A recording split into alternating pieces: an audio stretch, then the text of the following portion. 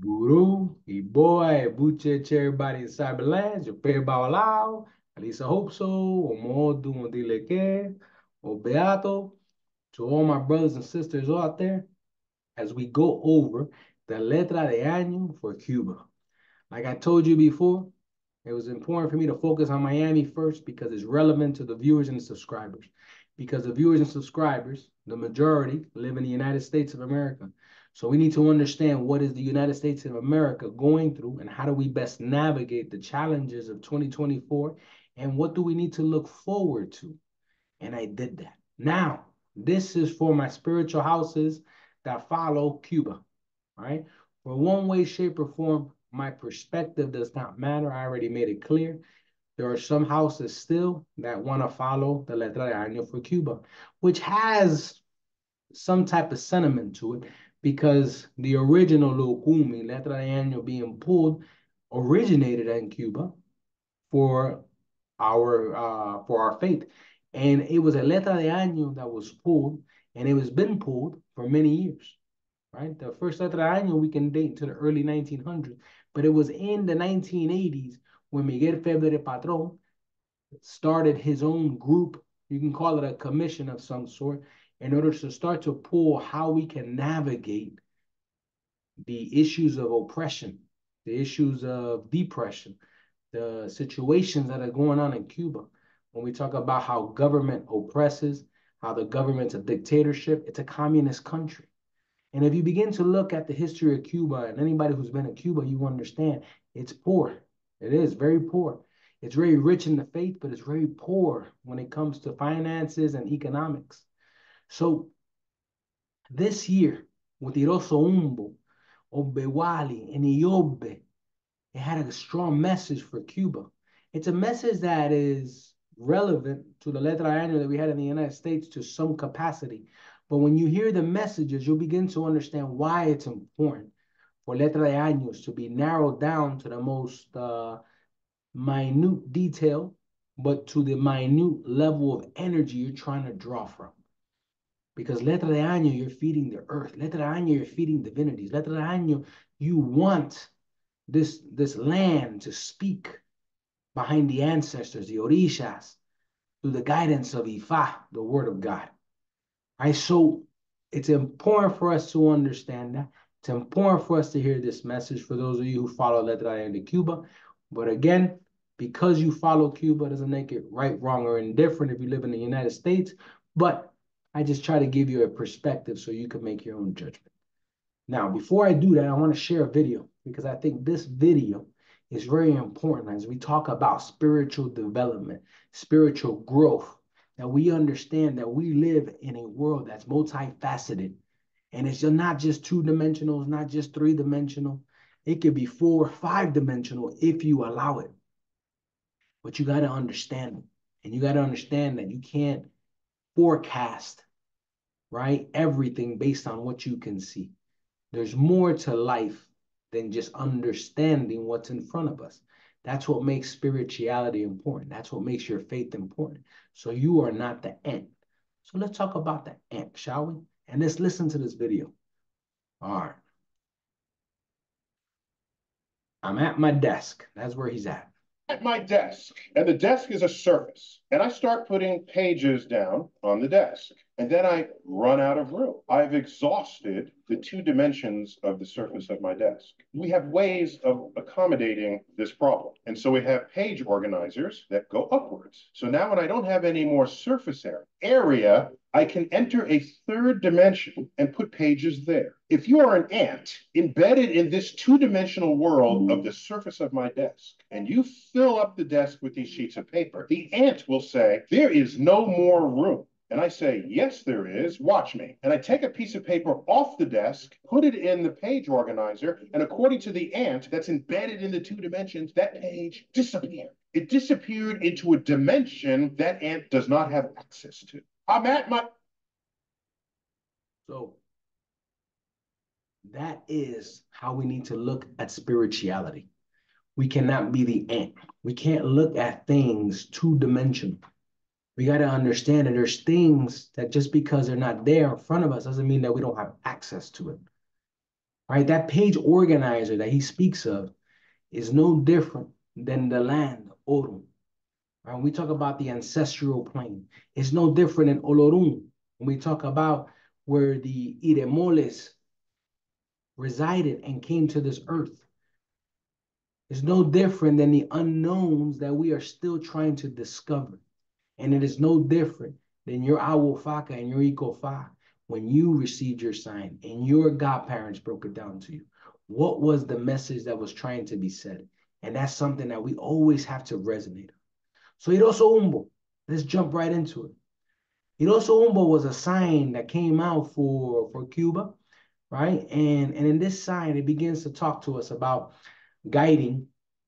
It's themed as by spiritual growth, right? When I look at all these three, Iroso Umbo, Bewali, Yombe, we look at spiritual growth, we look at alignment, we look at destiny, the importance of good character, right? But overcoming the challenges that we have in front of us is what makes this a hallmark moment with these three Odus, right? But when you begin to even dig into it deeper, you talk about the alignment of destiny, right? But in order to receive and do all of this, what the Letra de Año that Cuba is talking about good character, right? Your character is what's going to make you truly, I guess, advance yourself this year. This Letra de Año is talking about how do we begin to elevate our status? How do we begin to push ourselves forward? How do we begin to take that character and take that perseverance, right? And begin to channel it in order to do great things, right? Collectively, the signs indicate that all practitioners, right? Whether you got Wofaka, you got Ikofa, it doesn't matter. They're encouraged of focusing on living in harmony with their destiny, seeking spiritual illumination, and making all the appropriate sacrifices to ensure the alignment with the spiritual paths.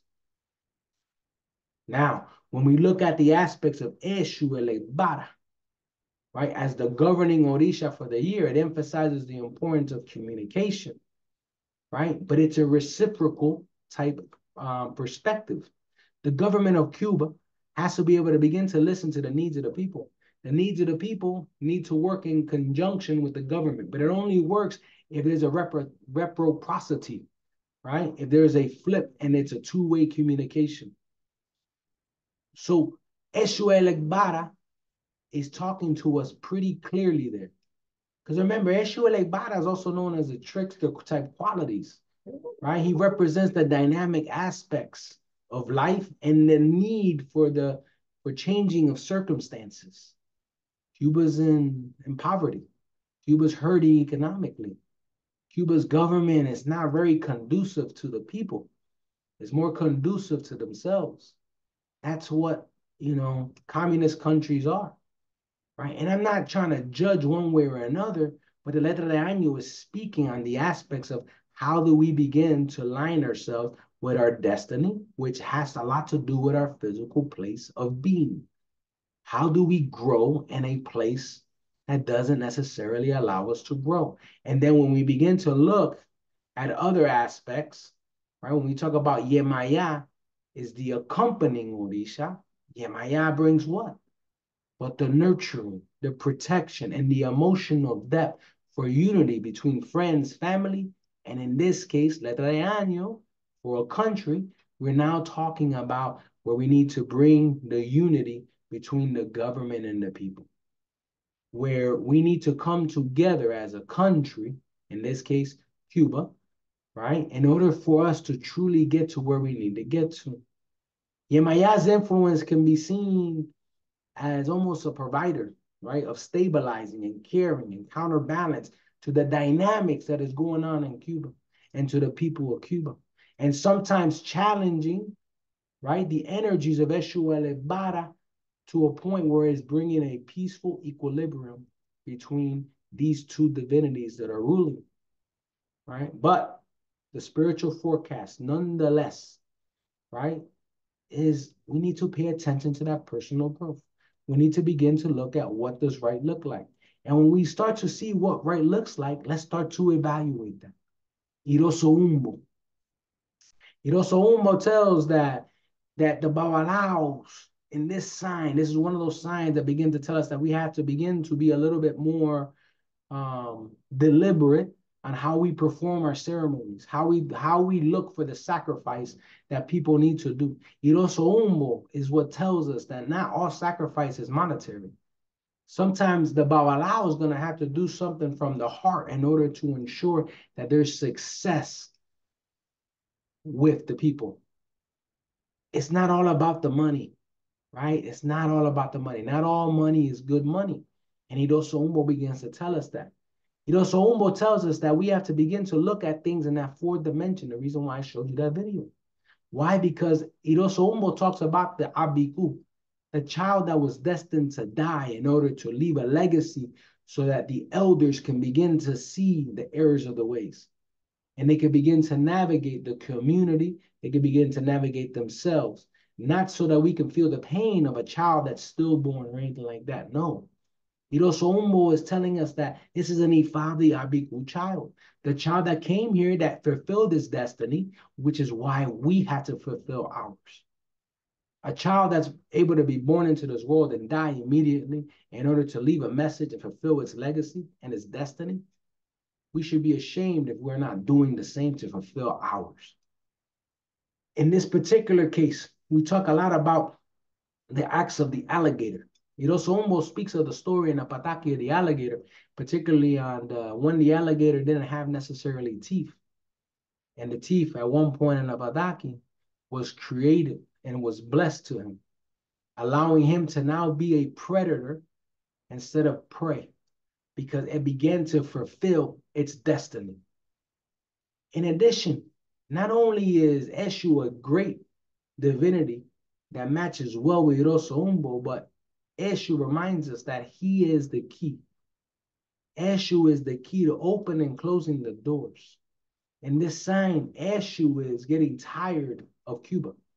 Eshu's getting tired on probably the government, if I had to take a guess. Eshu's tired of the hypocrisy and the money greed, right? And what we're doing with the practitioners of this faith that are trying to follow the word of Olodumare through Ifa, and they're being taken advantage of.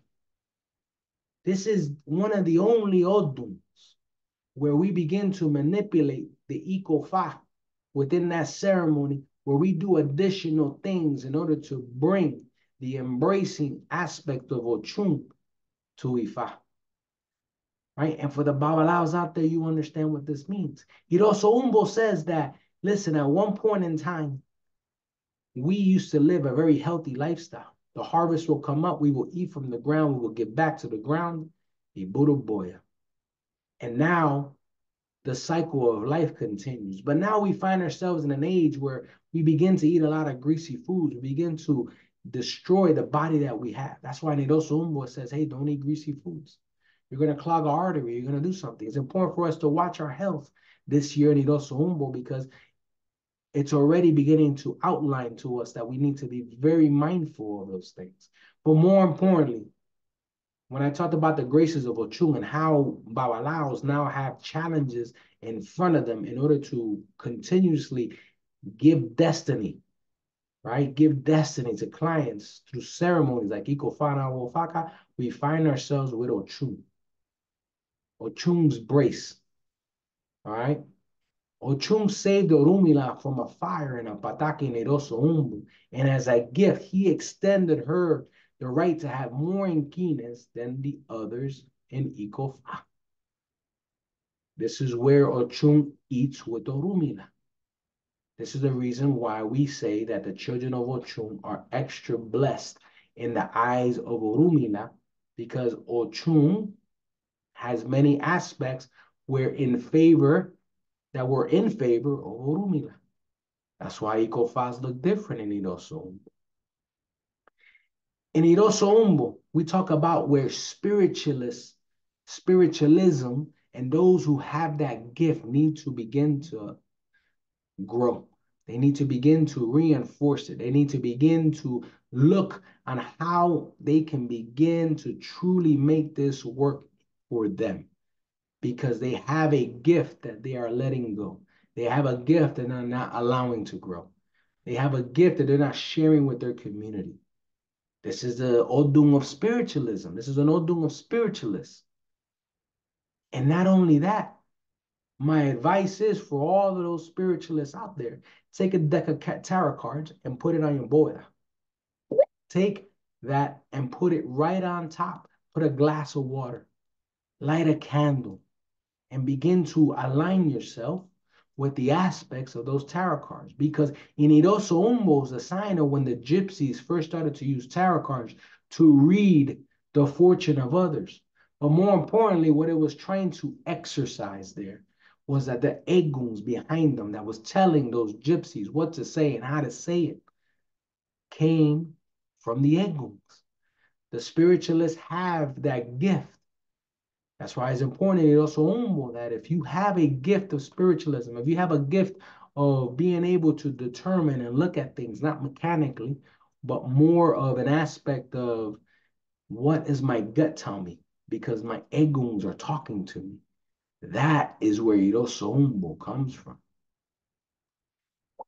In Iroso Humbo, Ifa is saying that the Babalaos in Cuba are being tested. The Babalaos in Cuba need to get their stuff together. And if you want to pertain this to any other country, right, I would say that you have to look at it from your land as well. Those Umbo saying Babalaos need to start to step up their game. They need to learn it both. They need to learn how to save community, and they need to follow the good character that is Iwapale.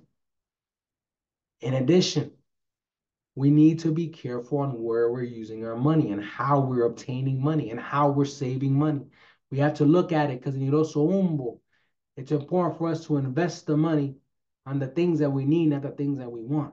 Iroso Umbo even challenges the priests and priestesses that work this Odun, right? See what you can do to help the person in front of you. Don't look at the person in front of you as a payday. Don't look at the person in front of you as a meal ticket, right? Because the faith was not designed for all of us to begin to abuse the faith of others. It also almost speaking to all of us, not just the priests and priestesses. We have to begin to look how we unify, right, the community. Yemaya said it. I'm not saying it. This is merely a perspective on Eroso Umbo, but then see how it matches very well.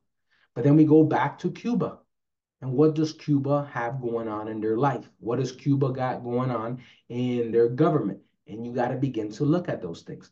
Eroso Umbo talks a lot about the things that we say, right, matter. And if we're not careful on what we say and how we say it, that issue is going to begin to close our throats. Issue is going to begin to stop us from talking. That's why they also umbo on a spiritual aspect. Careful what you say. Everything you say needs to be confirmed. Everything that you do needs to be confirmed. And that right there is where the secret of everything lies. Think before you talk and don't say things that you don't truly have an understanding of. Now, on a physical sense, for all of us, we should be going to the doctors. If you're suffering from throat problems, you're suffering from things in the mouth, go to the doctor. Dental work, right? Making sure that you take care of yourself because this is the area that is being affected this year. Problems in the circulation, diabetes, the blood flow, that's a problem in Idoso. If you suffer from any of these things, it's important for us to begin to get yourselves checked out. And Hiroso Eshu says he challenges people as the trickster, rightfully so, in order to build the evolution so that we can grow as humans and we can begin to fulfill the destiny and the vision that God had for this earth, which is mirror this to be another Olorum. So Eshu says he's going to put cheating in front of you, adultery in front of you. Those things are very much relevant in this sign. Don't fall into temptation is the message. Don't divulge secrets. We already said, be careful what you say. In this sign, personal secrets begin to come out in the air. People say the more secrets you keep, the more people will know. Why? Because if we're not living in a good character, if we're not living in that type of model, we're going to find ourselves in a tough position with Iroso Humbo. Iroso Humbo also tells us that the eguns are the ones that are going to begin to turn their backs on the people who are not listening to the advice given in this letter de Ano. The eguns themselves will begin to be obsessed and begin to get impatient and cause chaos. So umbo is a sign that's going to say that when people are not doing what they're supposed to do, they're going to find themselves in front of a babalao trying to do a paraldo in order to cleanse themselves of that obsessed ego. So, in addition, go to your spiritual elder with Iroso Umbo and ensure that we see what issue needs. Ensure that we see, and if it's possible, if it's marked through Ifa, during a consultation, that you feed Orumila and Ochun together. Go see if you receive Olokun for the stability and the prosperity this year. And more importantly, do rogación. Right now, the head cleansings and the feedings and all that stuff has to be prescribed. Get your consultation so you can begin to see what does right look like in your life. And then as we begin to maneuver towards Obewali, we begin to understand that now the Eguns are giving us a way out. The Egun said, if you don't use me, if you don't take care of me, if you don't evolve, then I become obsessed and I become Egun Buruku. But in Obewali, it says, listen, but I give you a way out. I give you the Steha de Egun. I give you a spiritual pot. Hey, I give you, if you're capable and you're able, or you have it in your pathway and your destiny to go get scratched, go begin to align yourself properly in front of the Eguns. Allow yourself to grow. Because in this particular Odu, it's important for us to remember who we are. It's important for us to remember that our only friends is the Eguns, the Orishas, and Ifa. Family is important. Friends are important, and I'm not negating that. But I am going to share that we have to be a little bit more cautious on the people around us. Because in Obewali, this is an Odun of lack of appreciation, right? And when we begin to look at the lack of appreciation, that means that either they're not appreciating the actions of others or others are not appreciating their actions. Remember, is the reciprocal that I was talking about when I first started this breakdown, right? We have to, it's a two-way conversation going. If people are not around you or doing what they need to do, then guess what? At that very moment, you need to begin to make decisions that's going to enlighten you, that's going to bring you to fulfillment, because that's important. This is an Odum. We already talked about the blood. I'm not going to talk about that any further, but if you have problems, go get checked out. Obewali begins to talk about again the aspects of the blood, where people cough up blood, the lungs, right? We talk about the breast side. So now you got Oido Soumbo from here, and now you got Obewali from here, and you begin to see where the body is going to be very important. The body needs to be strong in order for us to be spiritually well, right? So we have to feed this piece here now, which is our brain, our ori, our capacity. Obewali is a sign where the person becomes very judgmental. The person is constantly back and forth, right? And we got to be careful because they can suffer. The person can go crazy at times because the person criticizes too many aspects. They got too many things going on in their minds. Hiroso Umbo is beginning to tell us that we have to begin to organize ourselves this year with this Letra de Ano in order for us to not overwhelm ourselves and fall to anxiety and depression. This is your year to begin to align yourself. Begin to receive the things that you need to do with Egun. For those of you who are Olorishas, I don't typically mark this. And again, everything has to come behind a divination system, right? But if Ifa marks it, or Delegun or Mira Delegun marks it, you got to receive Babalu Aye. If you already have Babalu Aye laid out in your path in 20 or in your spiritual path based on your Ikofa and Awofaka, this is your year. This is your year. Well, Bewali, go receive Babalu Aye in order to begin to find the health that you need and the righteousness that you need on who is Babalu Aye and what he can produce to complement your physical and your spiritual well-being. Because this is an Odun of contagious diseases. This is an Odun that tells us that if we're not careful, we're going to find ourselves back in tragedy. And then when we close this up with a Yobe, we begin to look at where now it comes full circle, where Ifa begins to tell us, listen, I already warned you once, right? You're not following the very first and the most primordial sign right? The first of the 16, the leader of the 16 Ethiopians, where we have to begin to organize our lives. We understand that Iobe is the beginning of all things. We understand that Iobe is when the sun rises in the east. I challenge each and every one of you to look at the fact that you have 24 hours in a day. And when you wake up in the morning, are you giving praise, right? Are you looking to the east and saying, thank you for this beautiful day? Are you making your bed? Do you have a routine? Or are you staying up late? Are you playing on your phone and you're not following and doing the things that truly matter? Because how much of the time in 24 hours do you truly focus on doing everything that you're supposed to do? So I say this to say the prophecy, Iroso ello, sobo ello, right? Alaya inturiaro, tragedies in the world that can generate to miss the blessings or health disorders, right? There you go. And now you understand why I'm speaking to this Odom and these perspectives. So hopefully I gave this breakdown more for the viewers that wanted this one. But this one comes from the commission, the Organización de la Letra de Año of Miguel Febre Patron for 2024 in Cuba. But with that said, as always, it's my pleasure. Iburu Iboya Bucheche, and stand by for some patakis.